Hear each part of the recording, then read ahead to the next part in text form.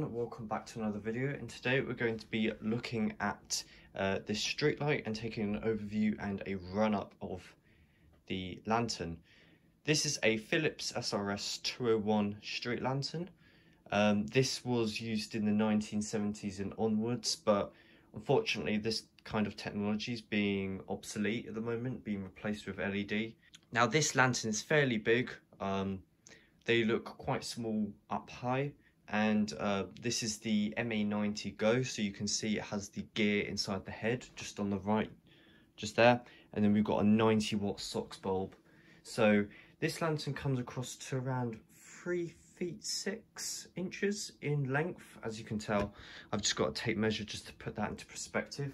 This is a 16 watt 2D lamp, just to compare with that, and yeah, it's fairly big as you can tell, so that's just to put that into comparison. Now let's take a look inside of this then. Yep, so 5 clips, 1, 2, 3, 4, 5. These 2, or these 3 I should say, 1, 2 and 1 at the top, they just pop off, but these ones are actually hinged ones, so these ones just stay on there. So let's just give the canopy open. This is an injected moulded prismatic canopy, so as you can see, it's sort of I guess you could say it's kind of like a lens. It bends the light in a certain direction to light up the road better. And if you open it up, there's the inside of the lantern. I forgot to mention actually, this lantern's brand new, so you don't normally find lanterns of this condition like this. So yeah, now as you can see, here's the bulb, fairly big. SOX 90 watt. This is just a regular 90 watt SOX. It's none of that PSG stuff, but it's quite hard to get out because of this support that's holding it, plus the ceramic socket is quite stiff, so I don't want to wear it out too much. This is to show how new it is, because you can literally rotate these grub screws by hand, and yeah. Now let's take a closer look at the gear of the lantern. Now this is what actually drives and ignites the 90 watt SOX lamp. So we've got our power factor correction capacitor, which basically increases the power factor and makes it more efficient due to the inductive nature of the ballast. Then we've got the igniter right here, which sends a high voltage pulse to the discharge tube to give it a good kick. And then we've got the ballast, the inductive ballast right here, which basically limits the current through the discharge tube and prevents it from basically going in a runaway effect and exploding.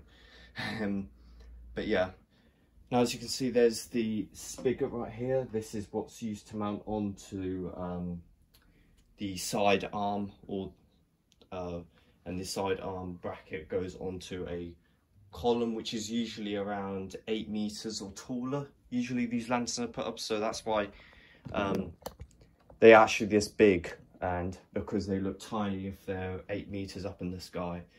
So now as you can see, we've got 4 connections right here. We've got our live out, which basically goes straight to the lantern, and we've got our normal live. So this is meant to be this basically goes to the photocell.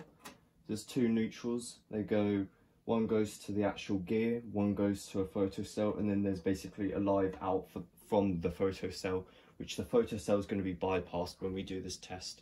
The photocell that's on this, you can take, if we just rotate this, let's just take a look at the actual canopy of it.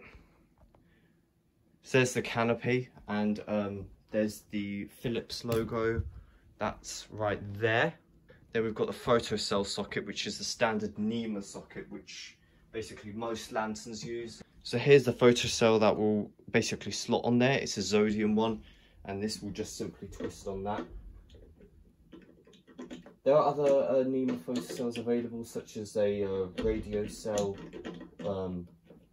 which is used for well, different circumstances really, but that's just a standard photocell which will switch on when it gets to a certain lux, when it gets dark, and switch off when it gets morning.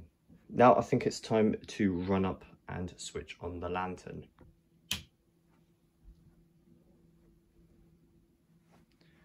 There's the blue, or I guess, yeah, kind of bluish flare coming from it. I'm going to turn off the exposure just a little bit.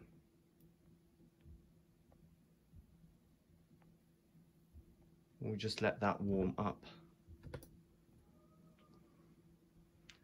What I will do is I will speed up the video, so just a little bit, just so you can see the warm-up process a bit more distinctively.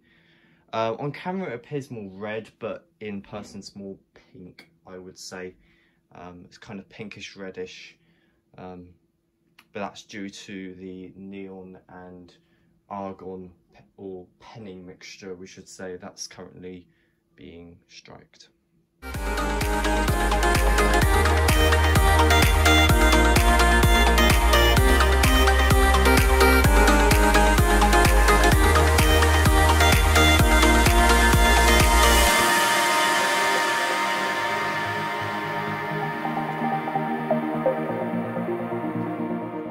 Okay, so now that the lantern has completely warmed up now the sodium discharge is purely taking place now. As you can tell, it's quite flickery because of how bright the light is.